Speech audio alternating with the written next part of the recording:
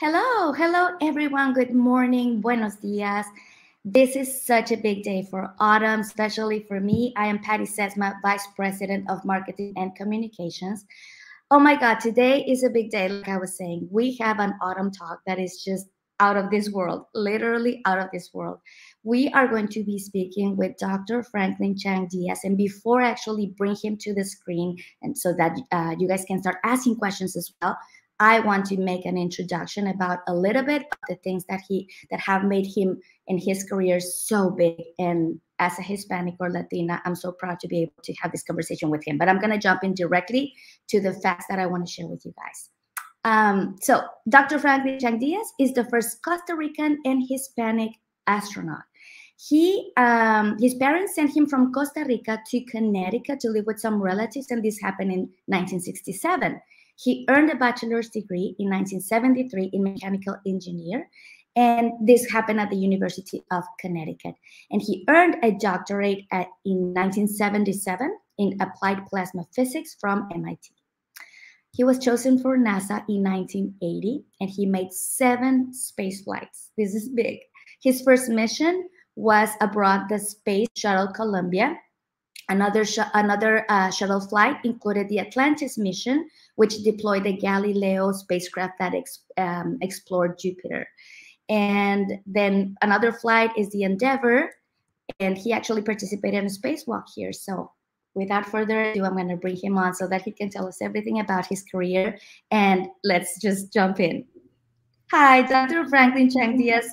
So excited to be here with you today. Surreal, like I just said. How are you today? I'm doing fine, Patty. It's a pleasure to be here with you. Thank you so much. So Dr. Franklin Chang-Diaz has allowed his new friends to call him Franklin. So that is how I'm going to be addressing him.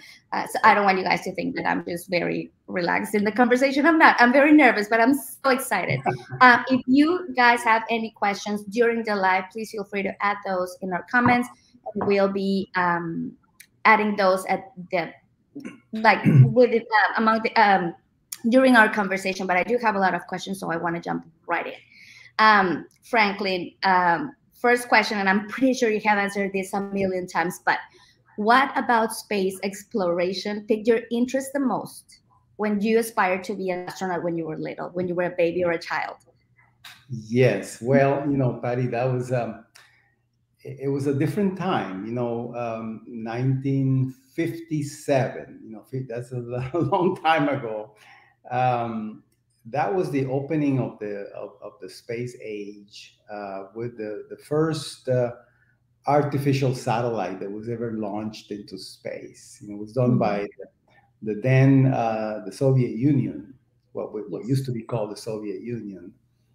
And before that, all young kids, my age, I was 7 years old at the time. We all kind of thought about space as science fiction. We listened to the radio, and we read comic books, and also science fiction stories about going to the moon and about going to other planets. And this was something that was the stuff of dreams for little kids, right? Yeah. And so, when it actually happened, when the first artificial satellite happened, everything sort of became real. Yeah, it wasn't science fiction anymore. And then a few years later, the first astronauts were selected. First, the first astronaut was called a cosmonaut.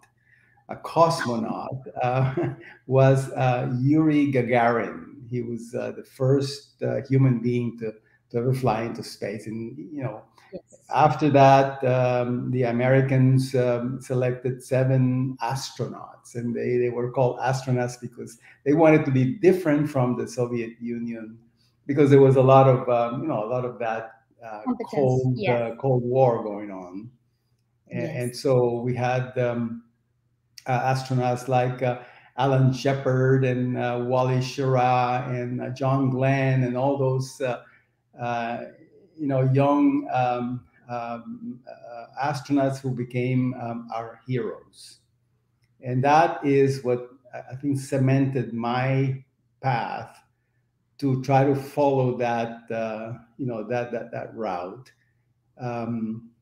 Rather unlikely, because I was a young boy growing up in Costa Rica. Costa Ricans didn't even have an air force or even a military force.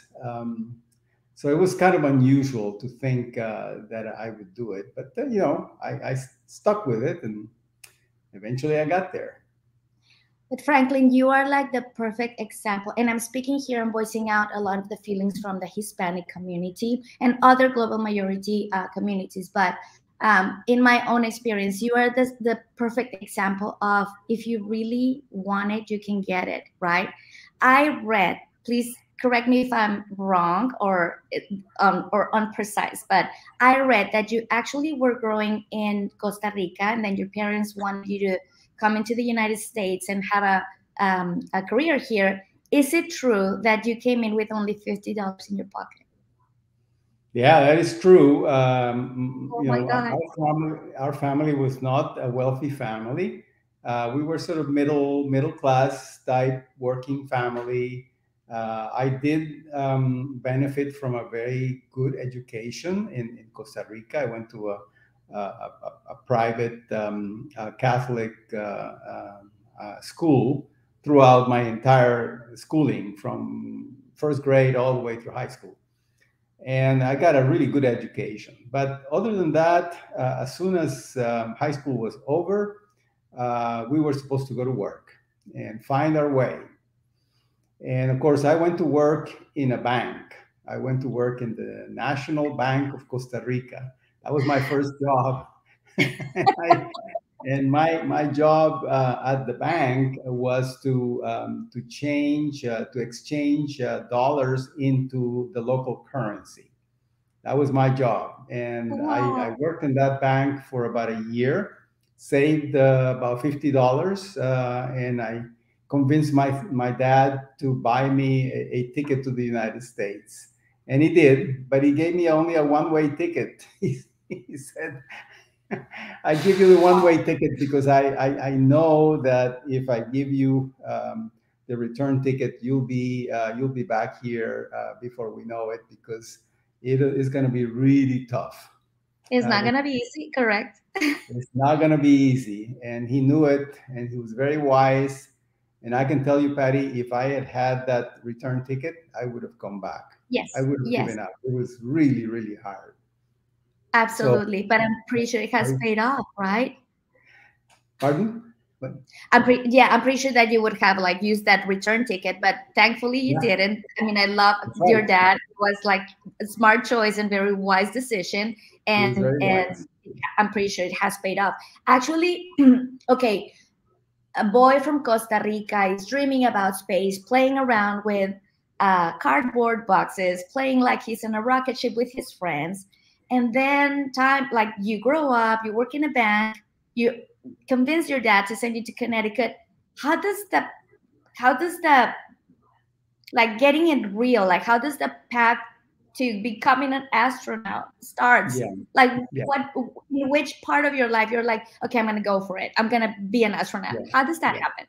Well, it's not there's no straight line. I mean, clearly, I could not say, here I am in Connecticut. I just arrived with $50, and I'm now going to be an astronaut. that was not a realistic thing. But I think, Franklin, sorry to interrupt you, but that's a very important thing you said, because a lot of people think that dreaming like is enough for us to achieve dreams, and it's not like that. And you just mentioned that. No, it's not right. That's right. It's a collection. It's a collection of steps, and this is the way my life has always been. Just a collection of small steps.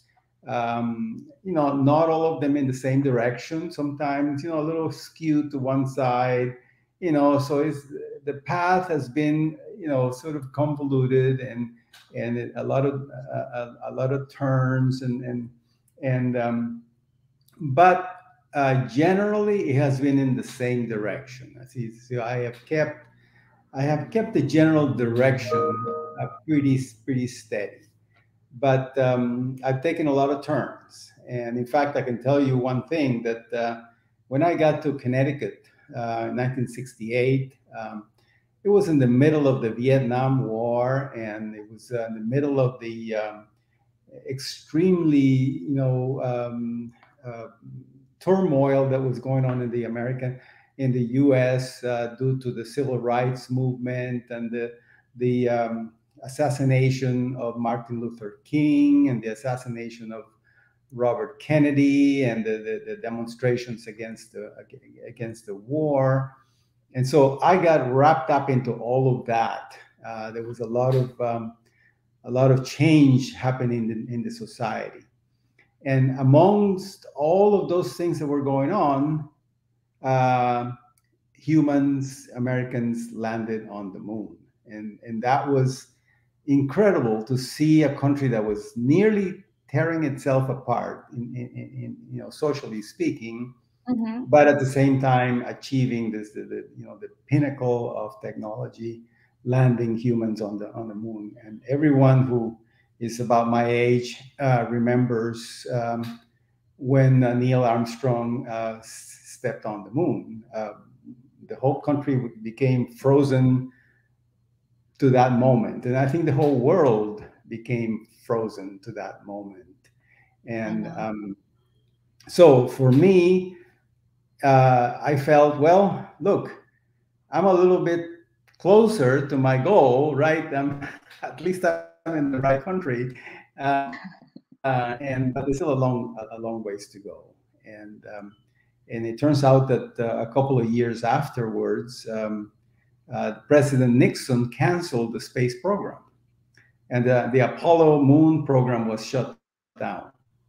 And I remember my professors at the University of Connecticut, where I was going to school, said, Franklin, don't even think about going into aerospace because you'll never get a job.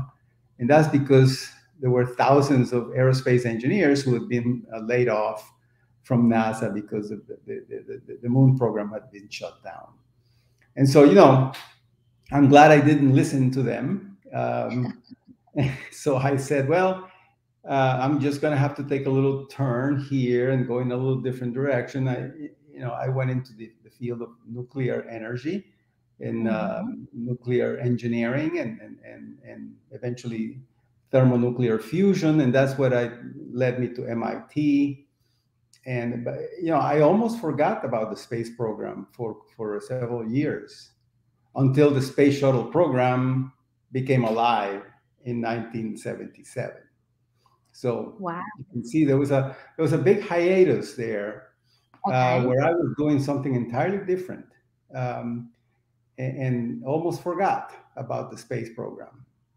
It was different, but in a way, it was also necessary for you to learn about because it complemented actually your whole career. And this is something that again I keep thinking about. So many people that are aiming high and they want to become, yeah, touch the stars with their own hands, but also they're thinking about becoming something and they sometimes feel it's unreachable. In our organization, Franklin, Austin Urban Technology Movement it's dedicated 100% to bridging the gap between the technology industry and the Black and Hispanic communities, because we do see a lot of people with dreams of working in tech, but they don't have um, the skills or the just the education. And just recently, we learned that with the Hispanic communities, I personally learned this. Um, a lot of many or one of the most important causes um, for Hispanic or Latino kids that really hesitate to follow a career in tech since early years is because in their households they actually tell them like, oh my god, just stop dreaming, please forget about those types of jobs, come on, become a whatever, like study business administration, something really quick so you can help the family with their own business or things like that, right? So that is when you're talking about, yes, my path wasn't a straight line, my path had, there's like a hiatus, or there is like sometimes you go on a different route, but if it's actually something that is meant for you and it's like is your dream and it's on your heart, you're gonna get back to it. Like sometimes you just need to Yeah. take different paths, right? Yeah, I think eventually that's right. You tend to gravitate towards Correct. what you like, and I think it's important to realize that you need to aim not for what you see, but what will be, not what what is right now, but what will be. That you need to lead that target, because it's a moving target. You cannot shoot for a target that you see at the moment. You need to shoot for the target that the target will be, years from now, when you get there. So it's important to, like, if you see the world as it is today, and you are in your early 20s, the world when you get to be your 30s, it will be a different world, and you need to aim for that world, not for the world that you see today. And I think the pandemic taught us how to think like that, because in my personal experience, people didn't really, like, for example, small businesses didn't really know how to use Facebook or Instagram or social media. And March 2020, they were like, I need to learn it like right now so I can do Mhm. something on Friday. So I think that we are starting to believe that things are not going to remain as they are right now. And yes, we need to Mhm. focus on, I'm going to work for this because later in life it may evolve. It will evolve, actually. That's right. So going back to your initial steps, how does it happen? Like, what's happened between you were in college and doing the studying for the nuclear, sorry, Right. the name, okay, Yeah. That's and right. then later just being chosen by NASA to join their program and start preparing yourself and training to become an astronaut. Right. Yeah. That was an interesting confluence of things, because I was working in the fusion program at MIT. Mm-hmm. Fusion being a form of nuclear energy, nuclear power. Nuclear power was very popular in the 70s. And then, of course, we had this major accidents at reactors that had problems at 3 Mile Island. And there was a major accident, a nuclear accident in Chernobyl in Russia. And then more recently, the Japanese Fukushima reactor failure. But all in all, nuclear power continued to be, in my mind, a very important player in the energy matrix of the world. And I really feel today that all this discussion about climate change and global warming and all these problems that are coming to the world as a result of the way we burn fossil fuels are going to bring nuclear power back into the front stage.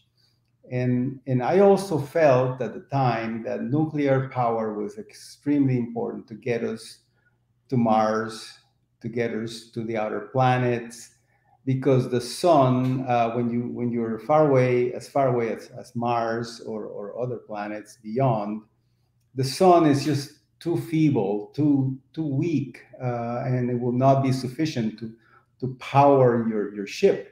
So Mm-hmm. ships in the future, as the way I thought, we're going to need nuclear power. And so I studied nuclear energy, and then in 1977, NASA began the testing of the space shuttle program. And the space shuttle began to, it was on TV, all of a sudden, it was real. It had almost woken up. Space program had been asleep for many years, and then all of a sudden it woke up. So And for who some actually reason, reactivated?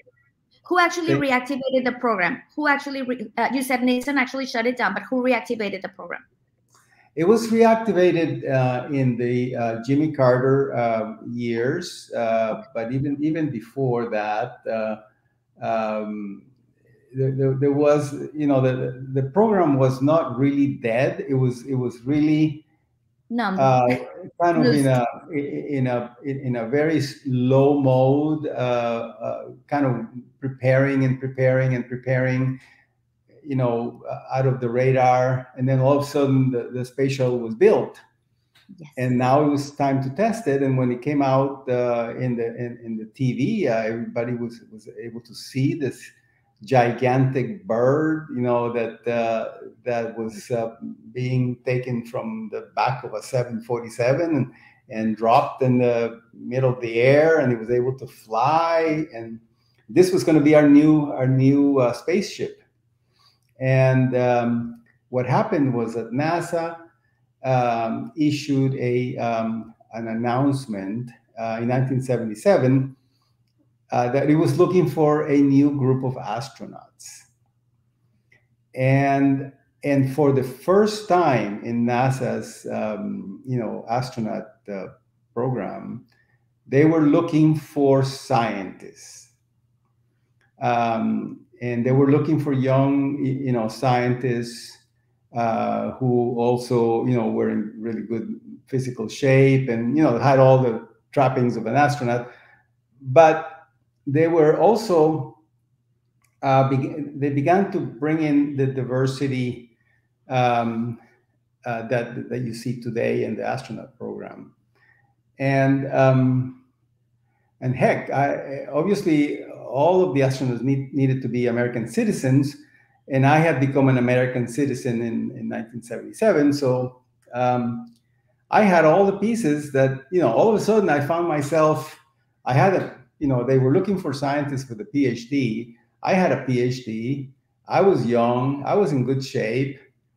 I was a U.S. citizen, and hey, I had all the pieces that were I'm needed. tearing. So I So applied, excited. but see, I applied in that group, and I was rejected, Oh um, God. like right away. Right away, I was rejected, and I figured, well, I mean, there were thousands of people who applied, so what the heck? I'm sure that eventually there'll be another group, that they will be looking for another group, and so on. I said, well, no problem. I'll just, bide my time. And it turns out that I was right. Within a couple of years, NASA issued another call for another group of astronauts because they didn't have enough with the ones that they had selected in 1978. And so I just opened my files, took out my old application, kind of updated it, sent it over to NASA. I had already, experience as an investigator, as a scientist, and I was still in good shape and everything. And this time they called me. Wow. This time they called me, and I was asked to come to Houston for an interview and a battery of tests. And that was, I had made the cut from, I think it was about 3,000 people who had applied Wow. to about 120 finalists or semi-finalists. And out of the 120, I went in one of the groups, went through all the battery of tests and the interviews, and they looked me over and all that. And in May of 1980, I got a call from NASA saying I had been selected. My I was God. one of 19. I was one of 19 astronauts, and I was the first Latino to ever be selected. And it's completely changed my life at that moment. So we need to stop there. How does that day like what happened on that day? Like, what time did you get the call? Was it like, please tell me everything about that day? How do you Yeah. tell your parents, like, hey, I'm going into space? Like, how does that happen? Well, it was a really crazy day because I had forgotten all about the fact that I had applied, that I had been in the semifinalists, because several months had gone by. It turns out that in that period of time, I had been working on the development of a new plasma rocket engine, which is, it turns out that that's what I'm doing right now, right? I'm working on this rocket engine. But at the time, I was just starting to think about how to build this new, plasma rocket engine. And I had requested an interview with one of the top scientists at MIT, Professor Eugene Covert, who was the head of the gas turbine laboratory at MIT. And he was a big shot. He had a gigantic office in the middle of the institute. And I was just a young kid, with a few charts, and there were no PowerPoint presentations in those days because we didn't have PowerPoint. Yeah, you were using And like cards. I was using view graphs, actual pieces of plastic with the scribbles, and you have to put it on a projector and all that. Projector. Yeah. And so I requested an audience with Professor Covert, and I went into his office, which was a gigantic office, and I was just sitting there with my charts, talking to the guy who was behind this gigantic desk.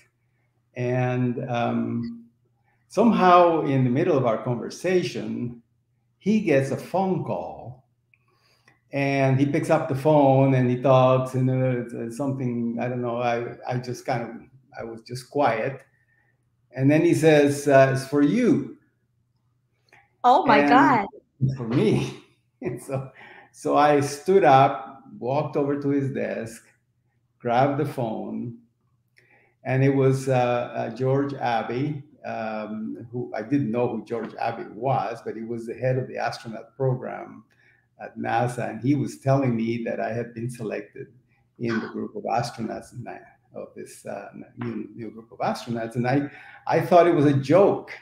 Because at MIT, they're notorious for these kinds of jokes. They play jokes on you. So I thought that my friends at MIT were playing a joke on me, because they all knew that I had applied to the program and stuff. So I grabbed the phone, and finally I began to think that perhaps this was true. And I got really extremely nervous, Oh my God. and began to pace back and forth with the phone. But in those days we didn't have wireless phones. We had the phones had The an cord. actual curly Spiral looking cord. spiral cord, and somehow I managed to wrap this cord around Professor Covert's neck. And he was struggling with Oh my God, that is so funny. and somehow Mr. Abbey on the other end said, "Well, do you want the job?"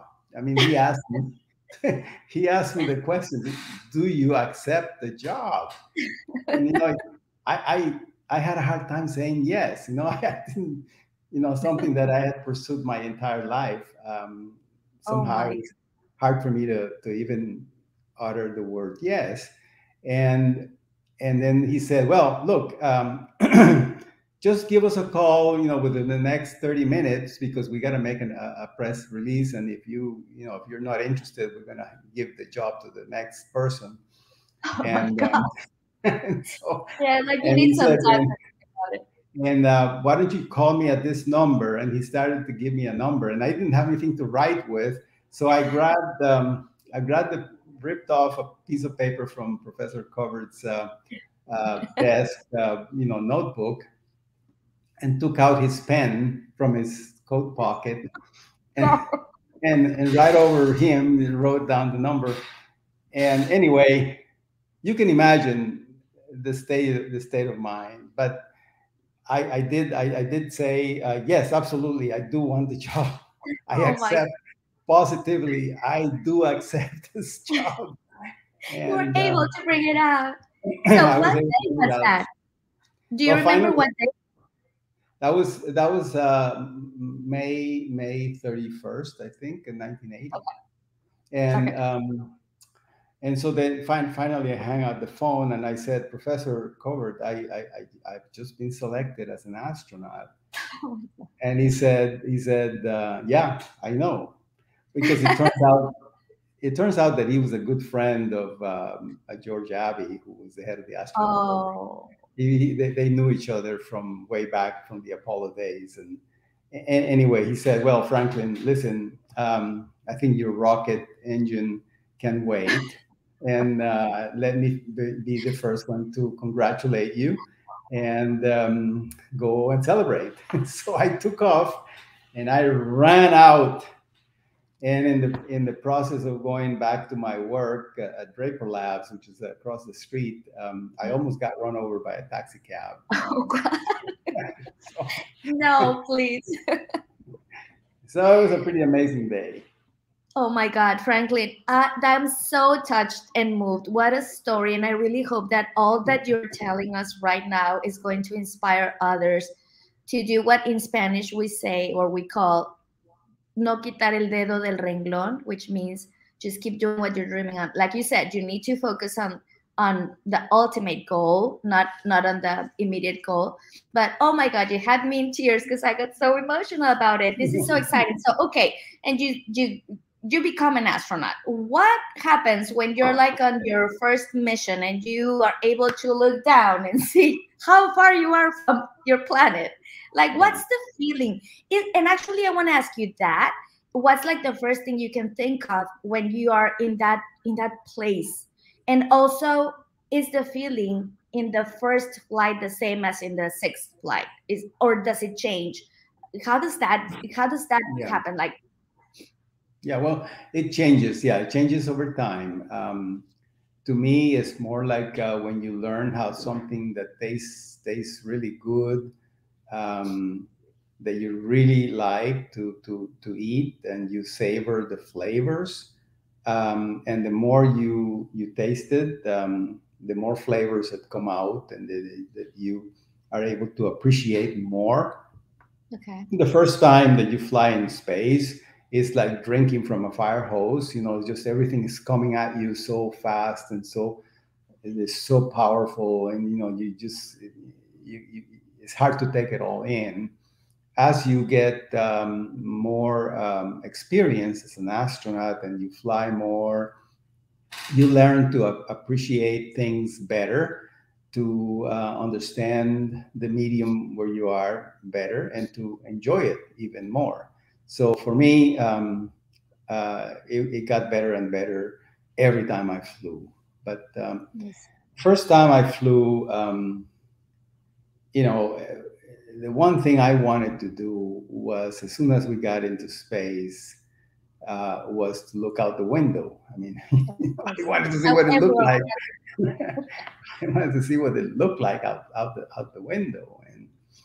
And I tell you, that view of the Earth is something that is undescribably beautiful. It's like the most beautiful thing you ever saw.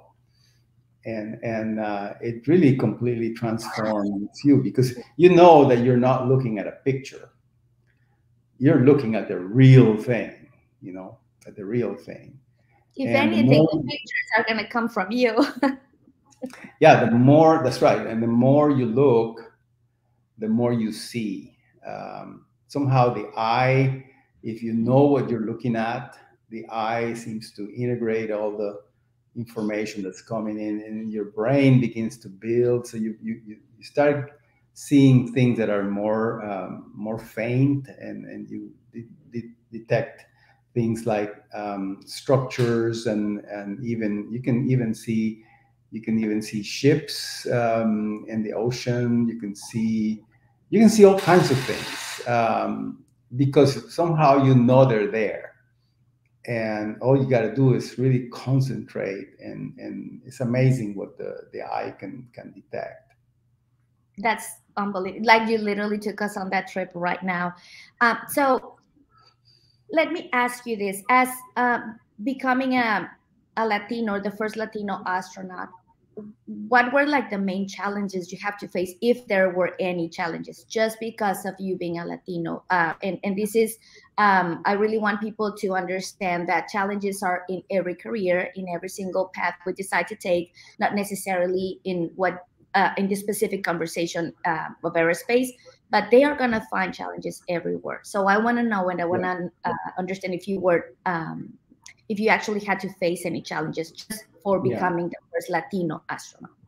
Yeah.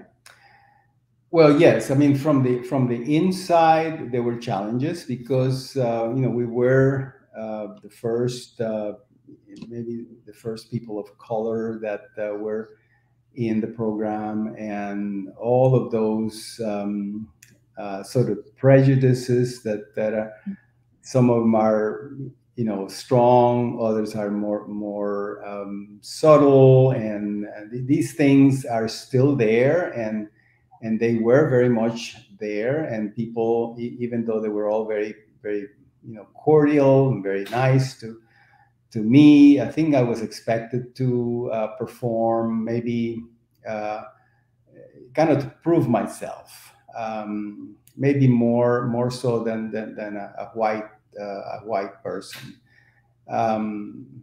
Be that as it may, I was not worried about that. I felt completely comfortable and able to handle the workload and do even better than others. And I couldn't say that I was the best, but I wouldn't say that I was the worst. I was, a regular, normal, astronaut. And I think the proof of that is that I did get assigned to many flights. That was a bit of a surprise to me, that I ended up flying more than anybody else for some reason. At this moment,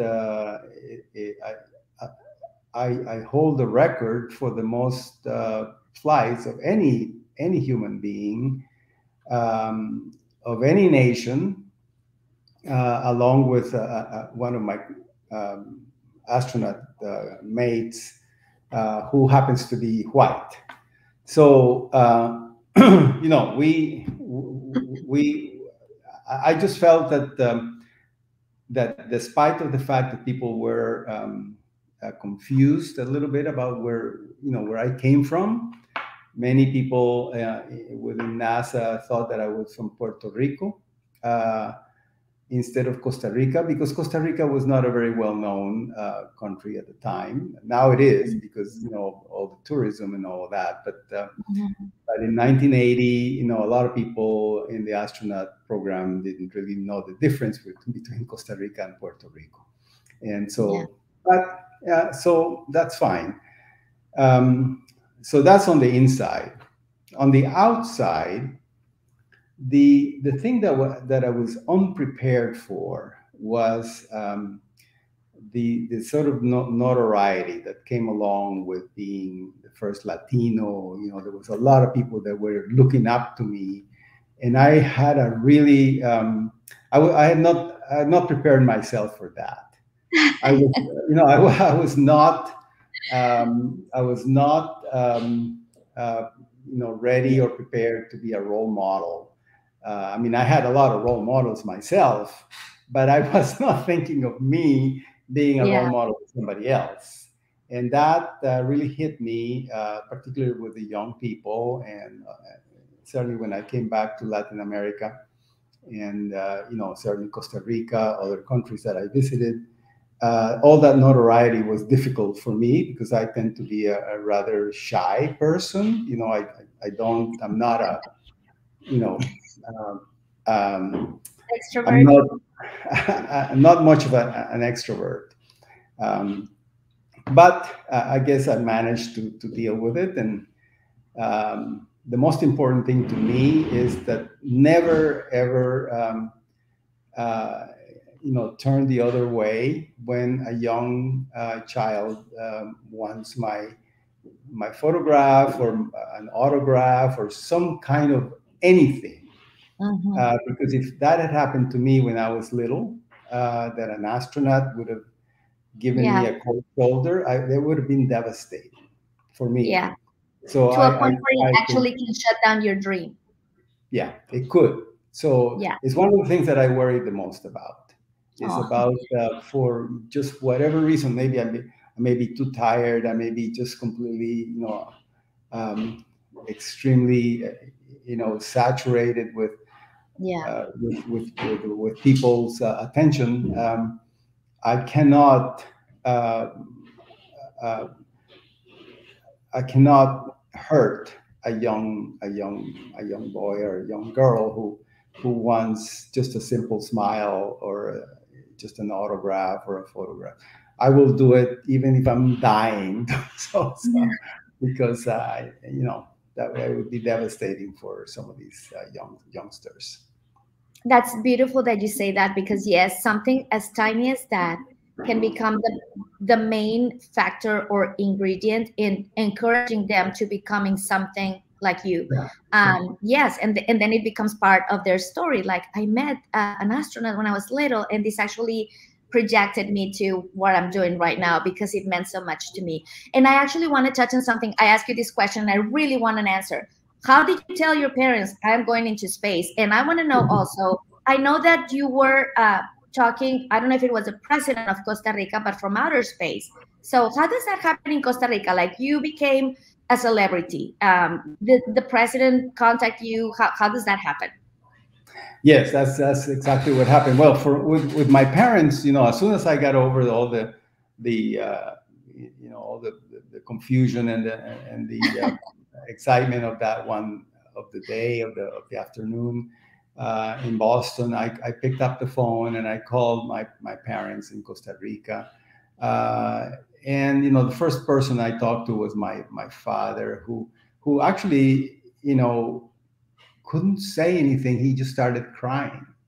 He started crying, and he said, I gotta give the phone to your mother because I just can't talk. And my mom, of course, she went ballistic. I mean, she was so excited. My mom is a very expressive and very extroverted person. And she just sorry? How do you break the news? Like, how do you say something like that to them? Yeah, I told her I've been selected as an astronaut. They knew that I was pursuing this. Okay. My mom knew that I wanted to do this all my life. She had always encouraged me to do this, to follow it. She didn't believe that I was going to reach that goal. Neither did my father, but they never said, don't try. Yeah. They encouraged me to try, to keep trying until I just couldn't try anymore. And so so it was like fire, like wildfire that spread very quickly in Costa Rica. The newspapers. My mom called the newspapers, and of course they didn't believe her.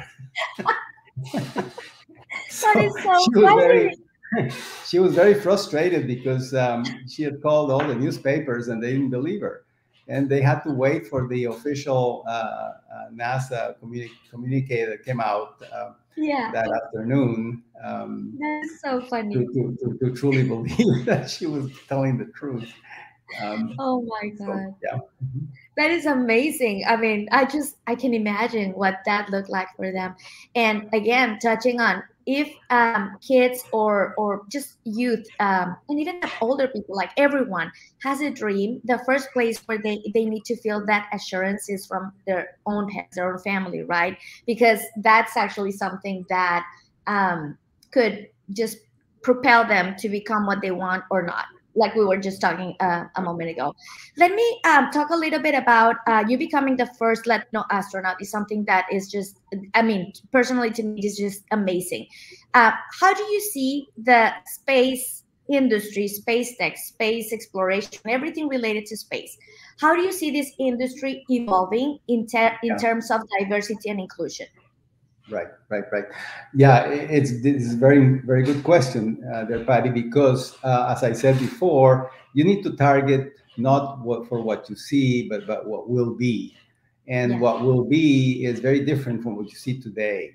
And you're beginning to see the change even now.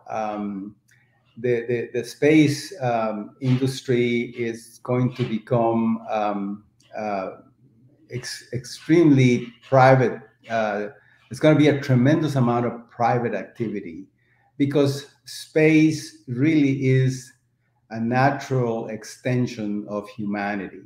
And correct. Space is a place of business, a place of actual work. It's not just a place that you go to explore, although we will have the exploration still going on. There's always going to be the frontier. But what's happening is now the private sector is getting into this game. And when the private sector gets into the game, now the profit motive is a very strong driver for everything. Money. There is money to be made. There is opportunity to be had, and space is going to become democratized. Is not going to be just the two nations that began all of this back in the 60s, the U.S. and the Soviet Union, but now it's going to be a worldwide effort with astronauts coming from all over the world. Many astronauts will be just private astronauts, and they will be going to space for a reason, not just to have to have fun. Right now, there's a lot of that. A lot of billionaires spending their money to just have this, the ultimate junket. The way I see it, and this is what I'm trying to do with our company, is that we're building an infrastructure so that humans can project and propagate and expand into space. Because the planet Earth is not going to be able to sustain the weight of humanity, the full weight of humanity. In the mid-century, you'll be there.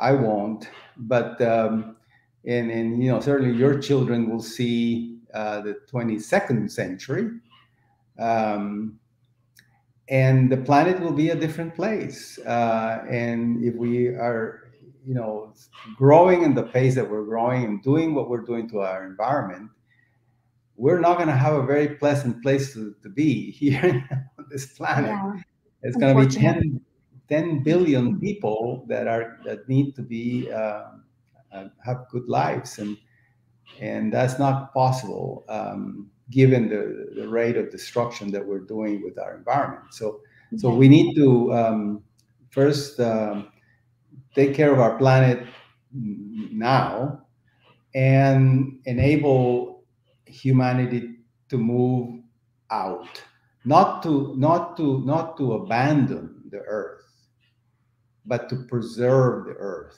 As I often say, as a national park, the earth will be humanity's national park, a protected area for humans to always come back to see how beautiful it is, where we all came from. But most of humanity will be really living and growing out elsewhere in space. So this is really the future, and this is what young people need to be, paying attention to. So, would you say that is like the ultimate goal of the Ad Astra Rocket Company? Yes, ultimately, Ad Astra Rocket Company wants to enable that outward movement with propulsion systems, with rockets that are able to really go fast, to really go deep into space. These are rockets like no other rocket that you've ever seen. You know, these are plasma engines.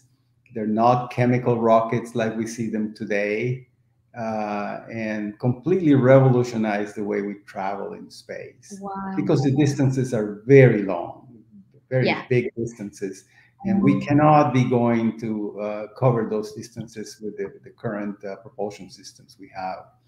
So, so that, you know, that's really what I'm trying to do. Yeah. So interesting that you say that, because, and the way you explain it, Franklin, is so easy to understand. You actually took me to the very time where I was at a roller coaster on Disney that was actually propulsion, and I hated it. So I just can't imagine what that's going to look like. But okay, you talked a lot. You talk about private companies becoming interested in space exploration. We just recently had another autumn talk with 3 journalists from Austin Inno, Dallas Business Journal, and Houston Inno, and they were talking to us about how the space race runs through Texas. They wrote an article that is titled like that. That's the title of the article, and we learned about all the companies that are moving into Texas to start endeavoring the space exploration. So what are your I mean, you already told us, like, you think that is something necessary, but what's the position of, like, how's that going to look for NASA? Having a lot of private companies coming into doing their own thing, how does that leave NASA? Well, NASA is going to be a player, but it's not going to be the only player. Okay. And, you know, this is a game that has a lot of people now able to play the game, and NASA is going to have to adapt and play the game along with everybody else. It's not just NASA. It may be that NASA continues to push the envelope, you know, push the frontier, and not worry so much about the near Earth activities, but maybe concentrate more on deep space, you know, Mars, Jupiter, Saturn, and so on. Develop the technologies that will enable humans to do that. But other countries are going to play as well. I mean, the Chinese are very deeply involved in space, and they're not going to go away. So are the Russians and the Japanese and the Europeans, and now there are many space agencies growing all over the world. The United Arab Emirates already have a orbiting spacecraft around Mars. The Chinese have landed robots on the moon. They're you know, they have big plans. India has a big space program. They already have a spacecraft orbiting the planet Mars. So, you know, this has become a worldwide effort. The technology, thanks to the internet, is now available to everyone. So you can do space technology anywhere you want in the world because you have access to the information. Correct. So you see, space, the chemistry of space is different than it was. And, you know, NASA will have to change. Will have to evolve into something different. And hopefully that'll happen. And, you know, I'm hoping that'll be the case. If that question were to be asked to me without being so limited in my knowledge about NASA and space exploration, I would just I guess the answer would be, I really hope that NASA actually evolves to a point where they can align with what space exploration with private companies are trying to do, because I do see a difference in their goals. And I do think that it's way better. Like, we have a lot more options to get results from. And actually, this takes me to the next question. Franklin, please talk to us about the Webb telescope. Please tell me, what is the Webb telescope? What are we going to learn from that object? Why has it been, like, I think it has been like 10 years that they've been wanting to launch it. And it seems like it's finally going to happen on the 25th, but they can push it back. So I learned, and I've been reading about communication problems, etc. But what is exactly the big value that the Webb telescope is bringing to us? Well, it's going to be located far away from the interference of Earth. So that's Mhm. an important thing. The Earth, as such, does create interference, and the sun is going to be protected from the sun. So it's going to be able to peer, to look deeper with more precision out into the farthest reaches of space. We are now recognizing that there are thousands and thousands of other planets around other stars, and it may be that planets able to harbor life are quite numerous, and obviously they're really far away, and we're going to have to find someday a transportation capability to be able to send humans and to have humans visit all those locations. The good thing is that you're already building that. Well, we're working definitely on at least the first steps. Like I said before at the beginning, we take small steps. Yes. We take small steps, but we do them frequently, so we learn quickly. Yes. But in reality, I believe that the Earth, Earth-like planets are probably extremely numerous. Very common. And I believe that life outside of our planet is more the norm than the exception. And that sooner or later, we're going to find that the universe is teeming with life, full of life, and that we are just one of many, and that we're neither that special or, we're not that important. We are probably somewhere in the middle. We're not, the most advanced or the least advanced. We're probably somewhere in the middle. Yeah.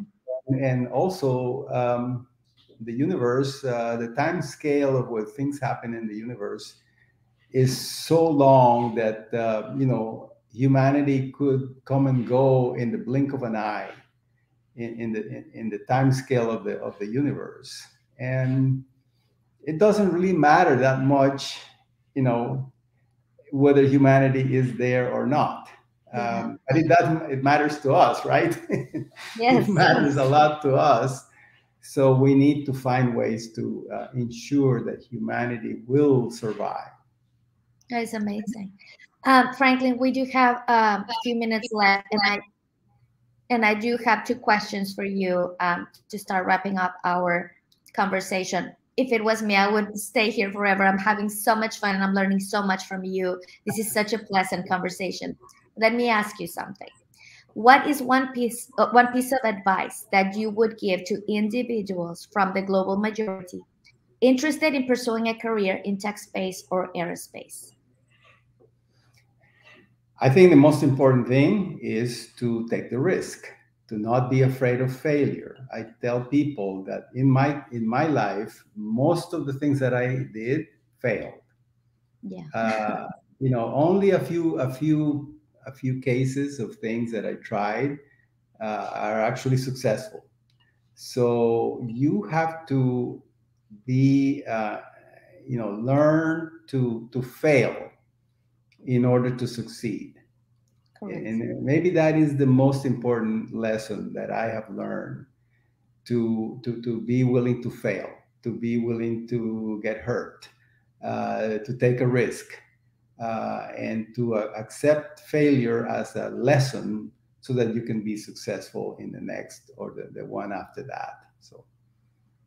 So, to everyone who's going to be viewing right now or is going to be viewing this later, if you want to reach for the stars, you need to learn to take the step and fall and stand up and continue. That's exactly what Yeah. Franklin is recommending. And it comes from someone who has been successful in reaching the stars and his dreams. And my last question, Franklin, this is actually a personal question. It comes from my heart, and I really, really want to ask this to you. If you could plant a flag in the moon, with a legend from Dr. Franklin Chang-Diaz, what would that legend be? If I could plant a flag in the moon with a legend from Dr. Franklin Chang-Diaz, what would that legend be? Well, we're all humans. We all came from this planet that you can see over there, planet Earth, and we're not really citizens of any country. We're citizens of a planet. Wow, that's beautiful. I mean, the aliens may feel bad that you're saying those things because they're gonna feel like you're not taking them into account, but it's fine, right? The extraterrestrials. Oh my God, Franklin, I really have no words to thank you. You made me cry, you made me laugh. This is such a pleasant conversation, and I had so much fun. And I have such respect for you and what you've done. And I really am sure that what you're working on right now through your company, the Astro Rocket Company, is going to go beyond. And please keep us posted, because we really want to keep having these conversations with you and keep sending information about space and tech space and how this industry is evolving to all the people that we're actually touching through our mission. So thank you so much for your time. Well, thank you for your time, Patty. It's been great. Have a great holiday.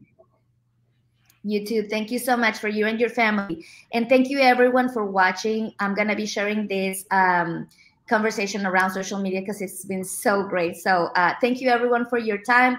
And we'll keep in touch and stay tuned for our next talk by AUTMHQ. Thank you, Dr. Franklin. You bet. Bye-bye.